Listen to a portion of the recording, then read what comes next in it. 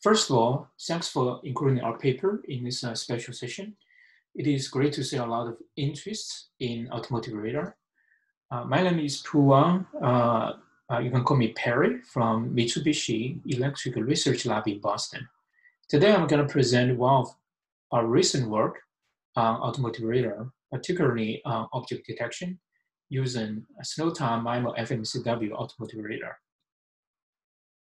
So if we talk about autonomous driving, one of the building blocks is environmental perception to identify both stationary and dynamic objects in a normally pretty challenging environment.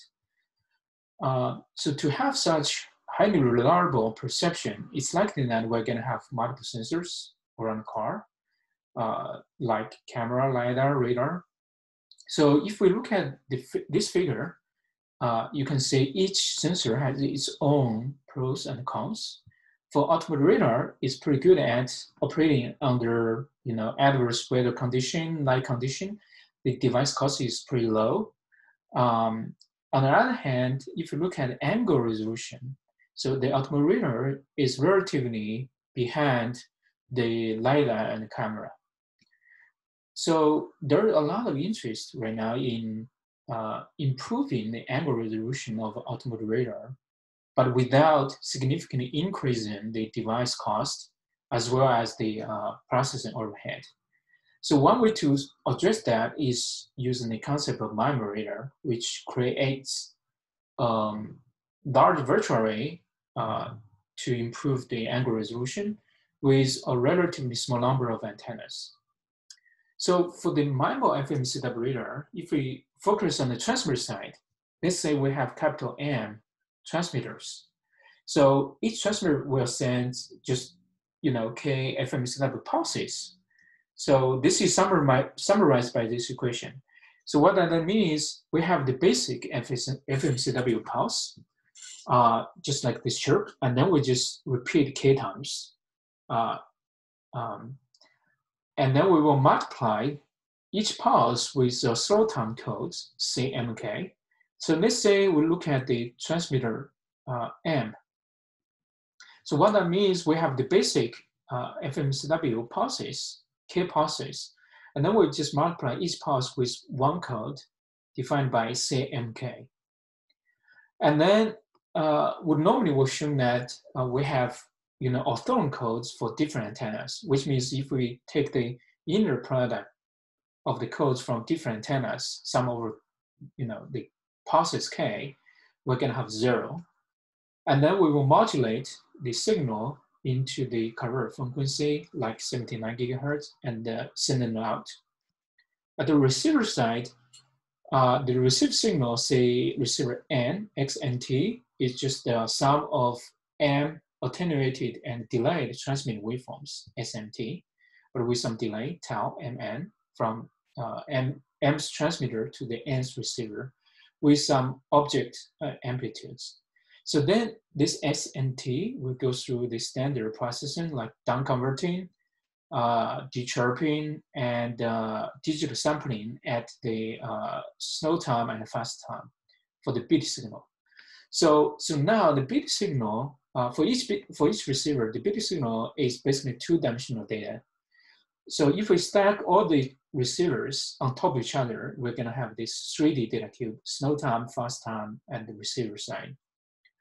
Now, if you look at one receiver, this two-dimensional data will carry both range Doppler and spatial information. For the range, it basically carries the information of the range range frequency FR over the fast time index, and then the Doppler velocity FD over the slow time index or pulse index. And then we have the spatial information FST from transmitter side and FSR from the receiver side. But right now, these two are not separated because we have the weighted sum over all the transmitters. So the automotive radar normally will first get the range and Doppler frequencies from the standard range Doppler processing. For example, we have the FR hat and FD hat from this range Doppler processing. And then we will identify a few number of objects. So, and then we will have the angle processing or spatial processing only to those detected objects in the range Doppler domain. So now let's say we are given this Doppler estimate FD hat. So the first step is to compensate the original bit signal at each receiver, let's say receiver N, by removing the additional slow time modulation caused by the motion of the objects, such that when we multiply the codes from different antennas, we can separate waveform, right? That's the meaning of the orthogonal codes. So that means for one receiver, we can separate capital N waveforms by doing this waveform separation. Oops, sorry. So if we have a perfect waveform separation, and then we can, for each pair of transmitter receiver, we're gonna have separated steering vector for the receiver side on the N, and also on the transmitter side on the index I for the transmitter. But in the case that we call a subband Doppler mismatch, that means the FD hat still has some distance to the true Doppler velocity. So that means the compensated bit signal still have some additional slow time modulation over pulses domain. So then if we multiply the codes, they're not going to be zero. So we're going to have the, we call it the transmitter residual steering vector, which is just a sum of all the other transmitter steering vectors.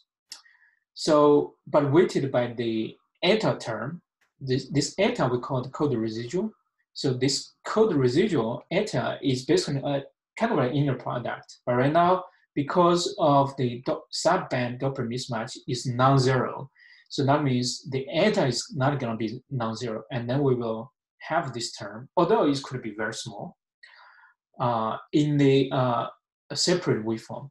So our approach is to say whether if we take into account the presence of such residual and say try to explore some structural information, whether we can get additional gain for object detection in a spatial domain. So now we can group all the capital N and the capital N separate waveforms. And if we stack them on top of each other, so we're going to have the virtual array. So this virtual array will have the object steering vector, which is a Kronecker product between the transmitter and receiver steering vectors, as well as the residual steering vector, which also Kronecker product, but with the regular receiver steering vector with a new transmitter residual steering vector. So each element of the residual steering vector is basically weighted sum we talked about from the previous slide, and the interference parse noise. So the problem right now is the eta term is pretty complicated and it's unknown because we don't know the delta FD, the Doppler mismatch. So our idea is whether we can approximate this term with some subspace structure. So how can we do that? So instead of looking at the unknown delta FD, let's say we know the maximum Doppler mismatch, which normally is 1/2 of the Doppler beam. So in this case, we can pre-compute the eta matrix. In this example, we have 8 by 8 because we have 8 transmitters. So by using, a given maximum Doppler mismatch, let's say 0.01, then what we can say here is for all the off diagonal, which is the eta term, so you can say many of them are very small, but only a few have significant term. So our idea is we can construct a subspace basically from the, pre-computed significant term in this code residual matrix, and then multiply by an unknown subspace coefficient in order to approximate the true transmitter residual steering vector. So from the Kronecker subspace model we talked about from the previous slide, And we try to formulate the object detection in a spatial domain from the virtual array as a binary hypothesis testing problem. That means we're going to look at each transmitter receiver angle, possible angle, and then we're going to determine whether there is a target on that particular angle in the spatial domain. So that means for one given pair of transmitter receiver stream vectors, we have two hypotheses. One is H0, that means the virtual array only see the noise and interference at that particular pair of transmitter and receiver angle. Under H1, we're gonna not only see the noise or interference, but also the objects, as well as its residual with the subspace structure. So to help us to deal with the clutter or interference in the background, so we also assume that we have homogeneous training signals from nearby range cells with the similar occurrence matrix as in a test range beams. So we're going to have the estimate from the some occurrence matrix from the homogeneous training signals, and then we will do the whitening on the test signal XL at that particular range beam. We get Y, the whitened signal. And then we do the similar whitening on the stream vector and stream subspace. So we're going to have the equivalent binary hypothesis testing problem. Given that equivalent hypothesis testing problem, we know how to deal with that. One solution is just use the GLRT. So that means we're going to look at the likelihood ratio under H1 and H0, but maximize over the unknown parameters. So we write down the likelihood function under H0 and H1. So the first step is we try to maximize over the unknown parameter under H1, which is amplitudes, residual subspace coefficient, and noise variance. So we say the likelihood function is kind of compute the power of the whitened signal Y, but project into a Kronecker subspace, which is defined by expanded transmitter stream subspace, HT hat. Now, under H0, we're going to have the maximized likelihood function, which basically compute the energy of the whitened signal.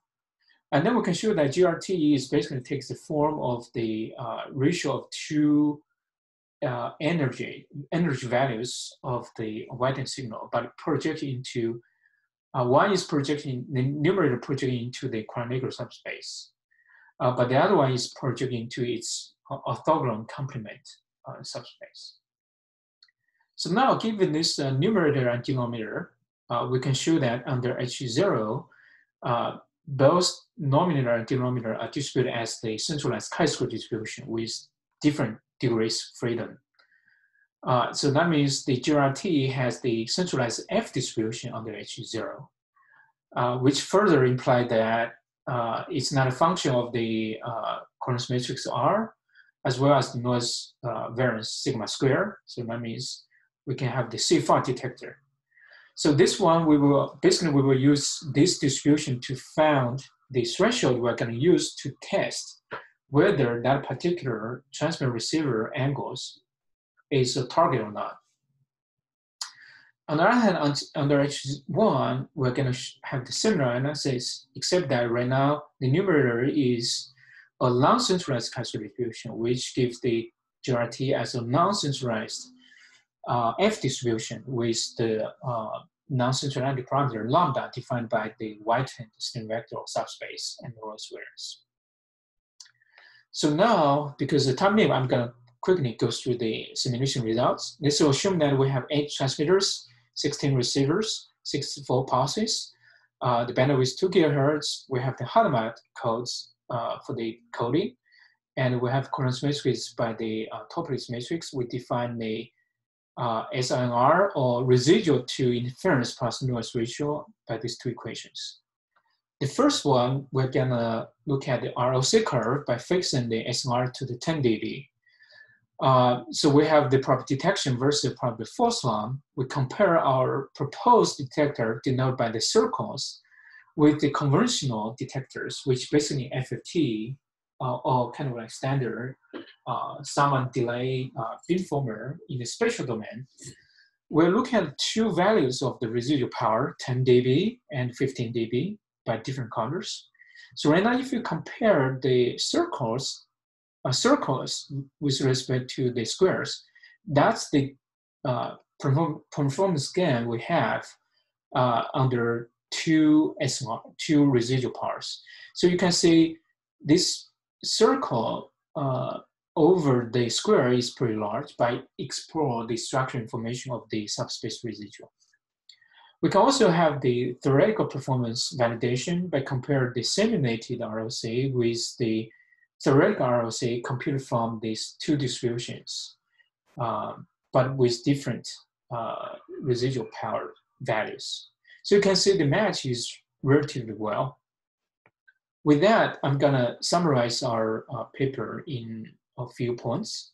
So one is actually we're looking at waveform residual separation in a Snowtown MIMO-FMCW. We developed this Kronecker subset model and also the GLRT-based object detector, and we have some performance analysis. With that, I'm gonna conclude my talk. Thank you very much.